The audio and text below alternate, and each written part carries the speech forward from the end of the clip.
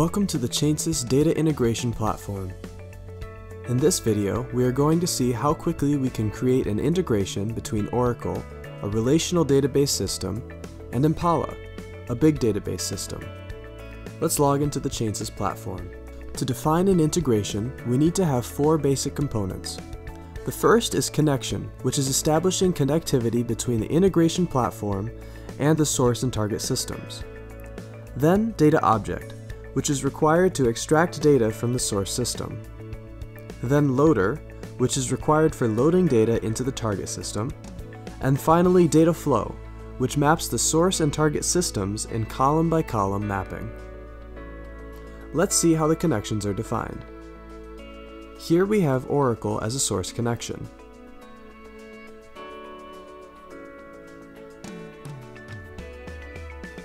We'll use it as a source system. We have defined the IP, the host IP, port numbers, SID of the database, schema name and password, all by which we need to control the Oracle. Let's see the target connection. It's Impala 1. This is the target connection we will use. For the database information section, we have options like which agent should be used for loading data. So in our case, we have selected the Impala option. We can also use the Hive engine to load data. We have defined the host name of the database port number and database name, authentication type to connect to the system, in this case Kerberos, and we need to fill in the other Kerberos authentication fields. In the HDFS information section, we have the option to enable the Edge node for moving files, and we have defined the URI of the HDFS, the directory path, and username of the HDFS system. So once we enter everything into the system, just save the connection.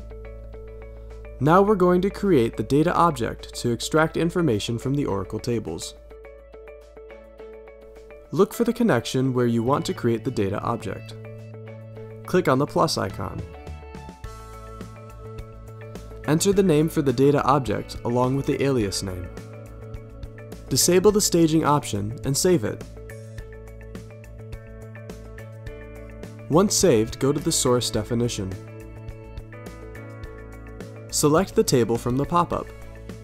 Once you've selected the table, all of its columns are listed on here along with data type and length of the data type. Select all the columns. Save it. Once it's saved, compile the data object. Now we have created a data object successfully and compiled it. Now go back to the main menu.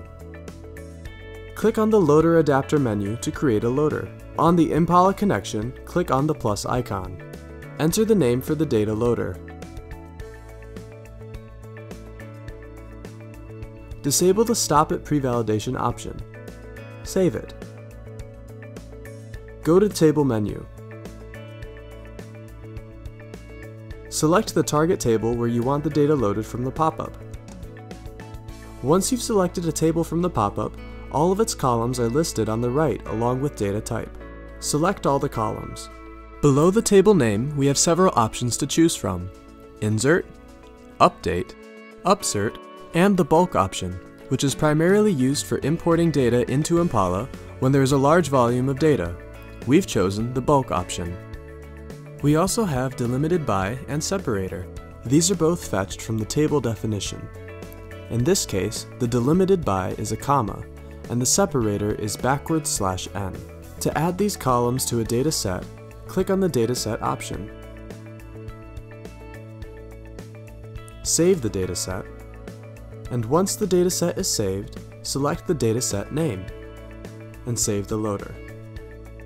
Then go to the loader's first screen, More Options, and Compile. Now we have created a loader and compiled it successfully. Go back to the main menu.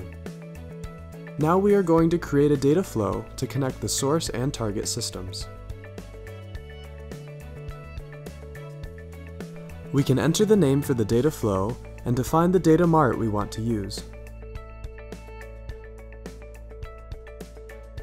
So here, we can click on the Source tab. Select the data object from the source. This is the data object we have created. Drag and drop it into the designer window and click on the Targets tab. This is the loader we have created. Drag it and drop it into the designer window and click on the Transformations tab. Drop the mapper in between the data object and loader. Connect the output port of the data object to the input of the mapper, and take the mapper output port and connect it to the input port for the loader. Click on the mapper and define a name for the mapper. Click on the Map by Name option to map all of the columns with common names between the source and target. Save it and close the window.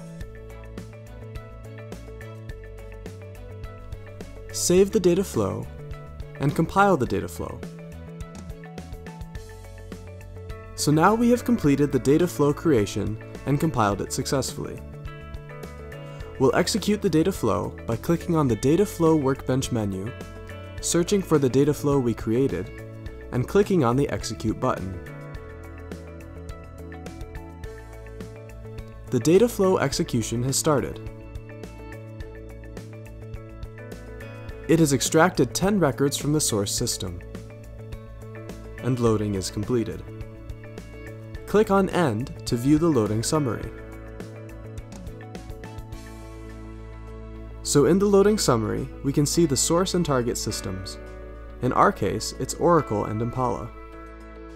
This shows how many records have been processed in total, and the green chart shows the numbers that have succeeded.